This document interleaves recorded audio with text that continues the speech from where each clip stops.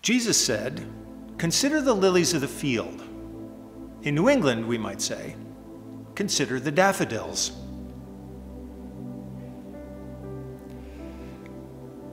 May the grace of our Lord Jesus Christ and the love of God and the fellowship of the Holy Spirit be with each and every one of you.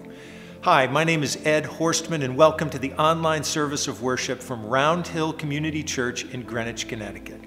We're delighted that you've joined us for this online experience of worship, and we look forward to staying connected with you in this way. I want to begin this message, these words of welcome, with a word of gratitude to the members of the staff at Round Hill Community Church, congregation leaders, all of you, everyone who made it possible for me to step back for the month of February, part one of a sabbatical, and begin a season of rest and renewal. It was a wonderfully refreshing and renewing time, and I am deeply grateful for it and deeply grateful for everyone who has made it possible. So thank you. I was also really excited to come back to work and to see all of the wonderful initiatives that are underway, both for the coming months and a little bit further down the road. So on March 11th, for example, we'll be having a spring fling, a garden-themed gathering to welcome a new season with good friends, old and new.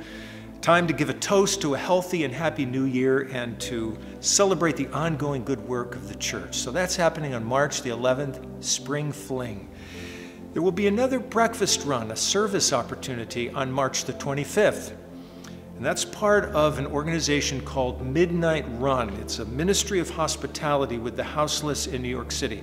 A group of Round Hill Community Church members and friends went earlier, actually last year, and now we're going again in March. This will be our second run to host and serve a hot breakfast, as well as give out toiletries and items of clothing. So it's a really important ministry, and we're so fortunate that people from our congregation are stepping up to become part of that.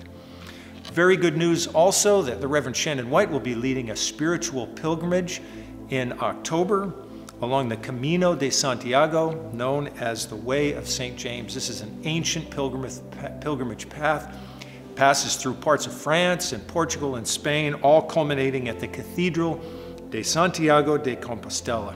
So very excited to have that happening.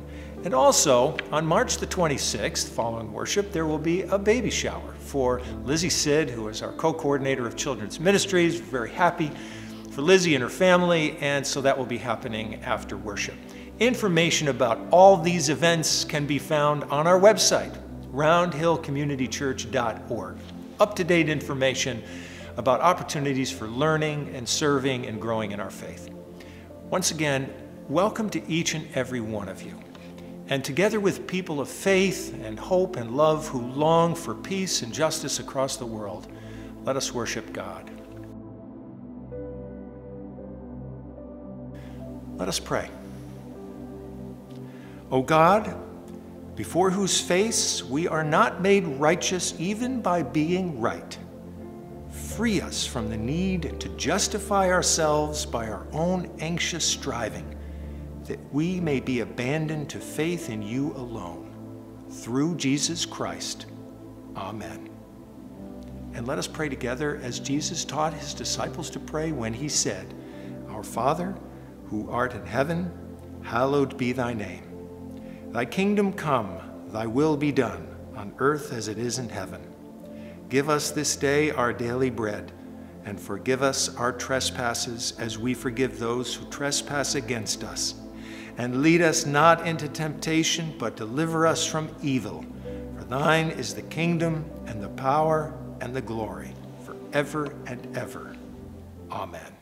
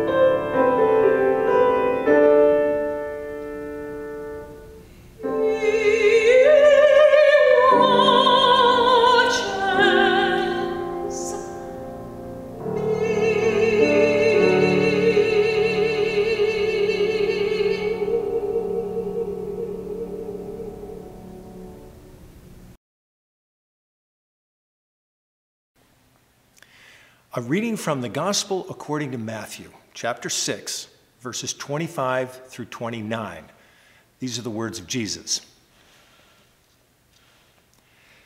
Therefore I tell you, do not worry about your life, what you will eat or what you will drink, or about your body what you will wear. Is not life more than food, and the body more than clothing? Look at the birds of the air. They neither sow nor reap nor gather into barns, and yet your heavenly Father feeds them. Are you not of more value than they? And which of you, by worrying, can add a single hour to your span of life? And why do you worry about your clothing? Consider the lilies of the field, how they grow. They neither toil nor spin, yet I tell you, even Solomon, in all his glory, was not clothed like one of these. In the name of God, the Creator, the Christ, and the Holy Spirit, Amen. If we took all the stories of Jesus, all that he said and all that was said about him, and removed all of the references to nature in them, the remaining material would make for a very lean story about this man and his message. His ministry began outdoors with his baptism in a river. Before he ever preached or healed or taught, he devoted 40 days at the beginning of his ministry to a time in the desert, one of the most severe climate regions on the face of the earth.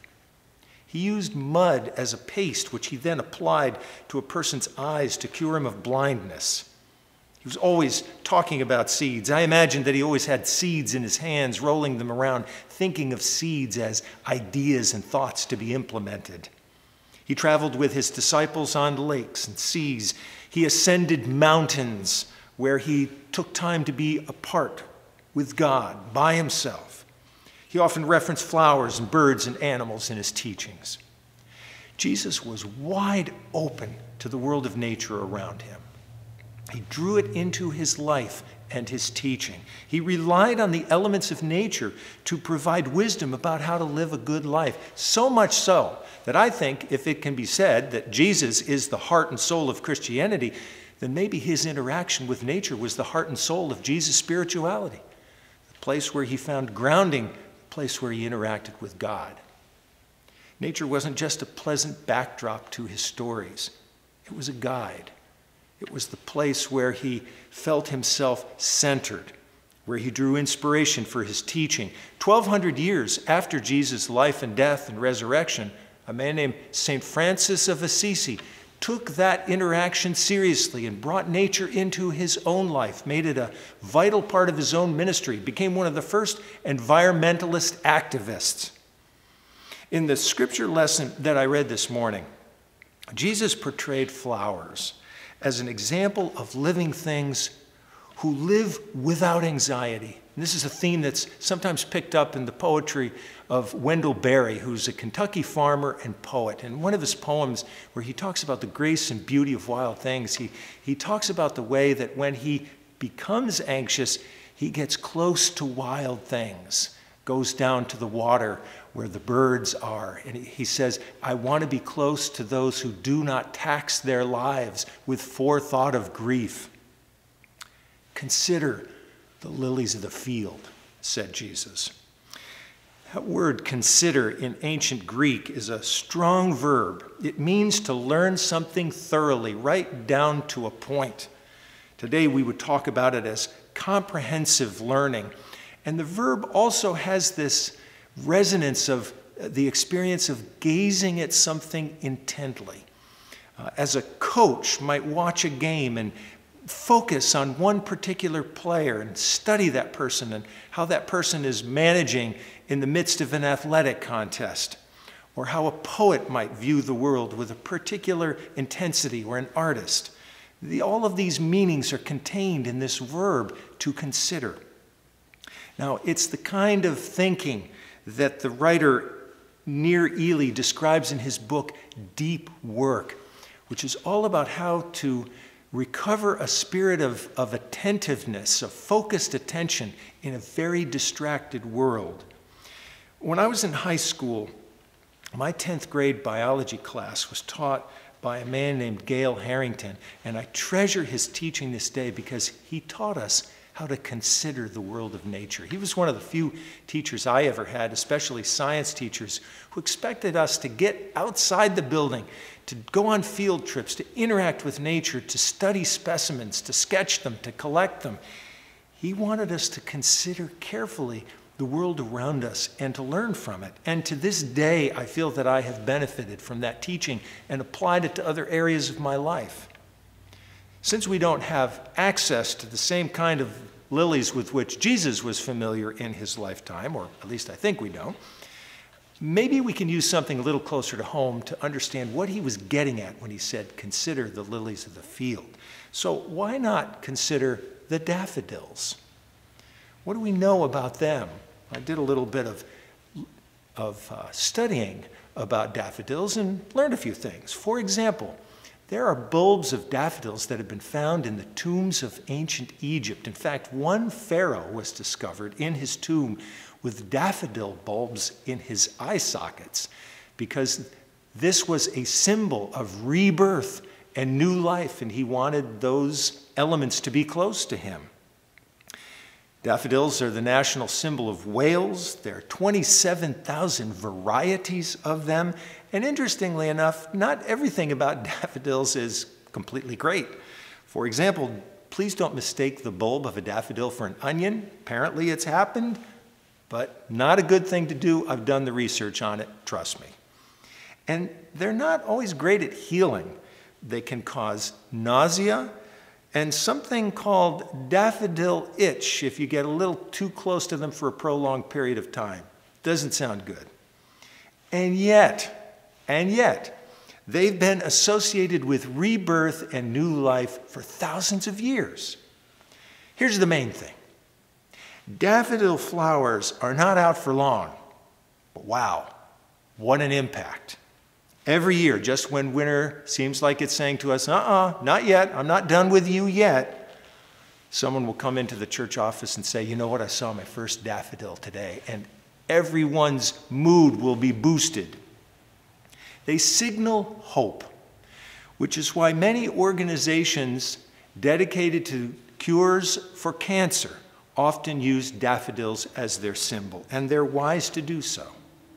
They represent this resurging hope that we feel, especially every year when winter can seem like it's most entrenched. Part of the lesson, I think, also to be learned from daffodils is that we don't always have to be going full tilt to make a big impact on the world. For 48 weeks of the year, daffodil bulbs are dormant. They're getting ready. They're out of sight.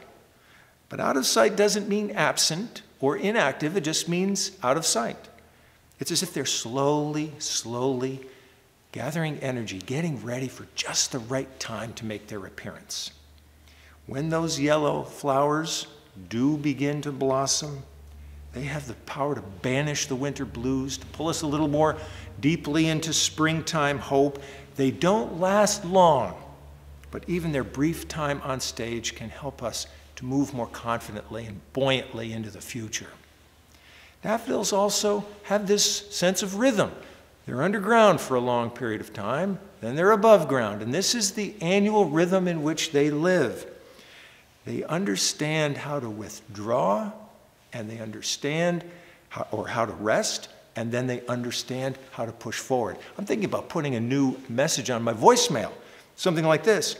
Sorry, can't answer your call right now. I'm dormant for the time being, gathering energy, but I'll be back in touch when I'm in full bloom. And Eric Samuel would encourage me to do that.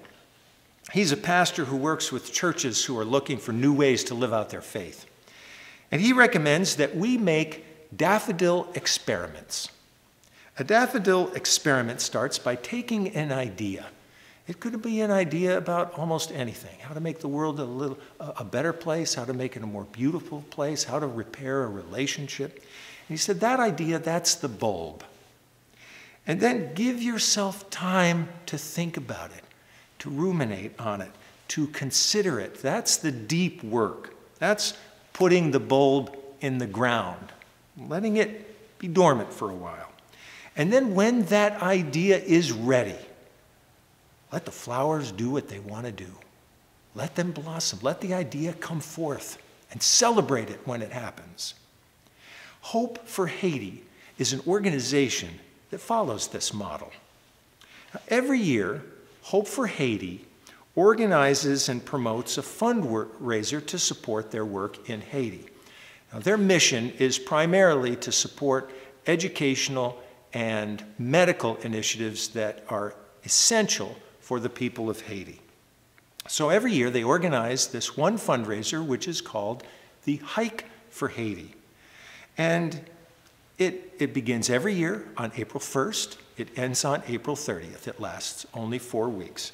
And all anyone has to do to get involved is to make a small donation or a large donation. You can commit to walking for some part of the month, or hiking, or taking a jog, to exercising in some way as a way to participate more fully in this fundraiser. So here's the thing.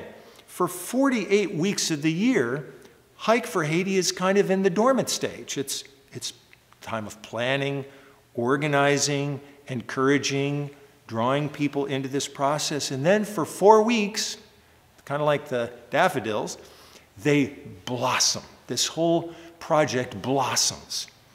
Over the years, Hike for Haiti, this one promotion, has raised several $100,000 just by encouraging people to prepare well and blossom at just the right time.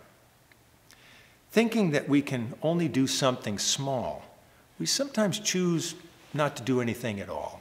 Just doesn't seem like we're going to have that impact that we want to have. And yet, daffodils teach us otherwise. Again, for 48 weeks or more out of the year, they're really in their resting state. They're blossoming for only a small part of the year, and yet it's so significant.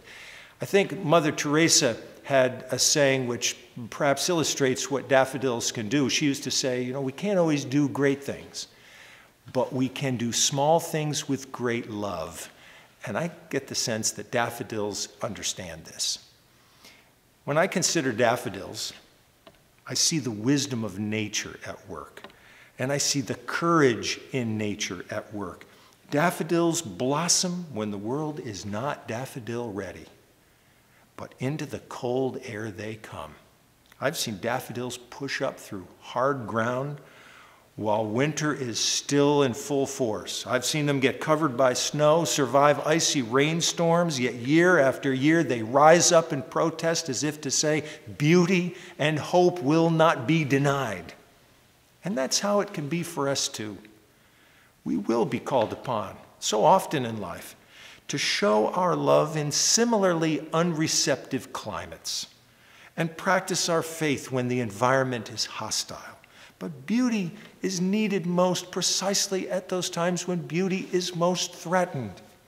So the daffodils are also encouraging us to wait for that right time when the idea, the hope, the action can spring forth and bring hope to other people. So consider the lilies, by all means, but consider the daffodils too.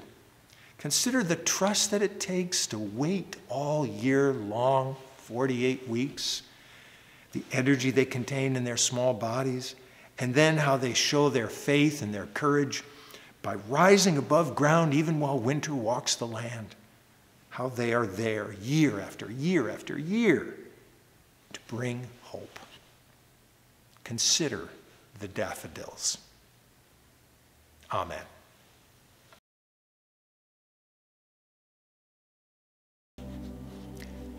Let us pray. We come, O brooding, loving, timeless maker of all, because we have known your presence within, growing since our birth.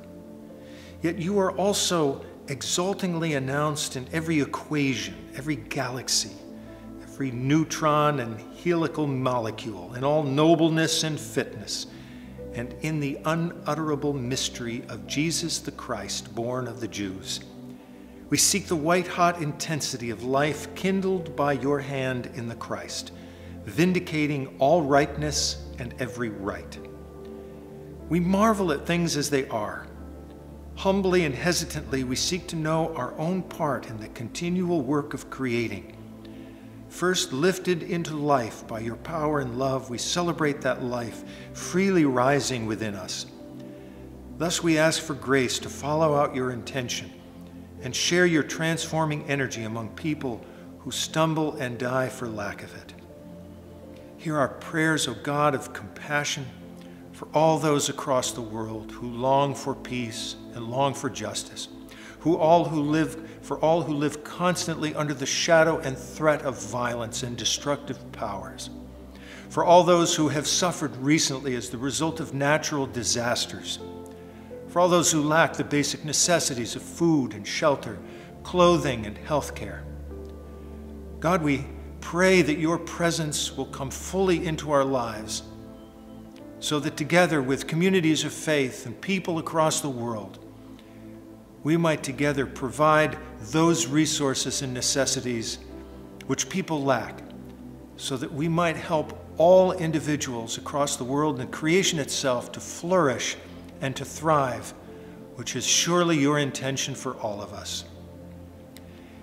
Hear our prayers that we might know the callings to which you have called us, that we might listen deeply and with deep consideration for your voice in the ever-changing circumstances of our lives, and that having heard your hopes and intentions for us, that we might respond fully and creatively and with great love. We give you thanks, O God, for your ongoing creative presence in our world, in all living things, and in creation itself. Help us to trust the movement of your Spirit and to follow wherever it leads. And let us pray together in the words of the Round Hill Community Church prayer, saying, Our Heavenly Father, shed forth thy blessed Spirit upon all our lives. Make each one of us an instrument in thy hands for good. Purify our hearts, strengthen our minds and bodies, fill us with Christian love. Let no pride, no self-conceit, no rivalry, no ill will ever spring up among us. Make us earnest and true, wise and prudent, giving no just cause for offense. And may thy holy peace rest upon us this day and every day throughout the coming week, sweetening our trials, cheering us in our work, and keeping us faithful to the end. Through Jesus Christ our Lord. Amen.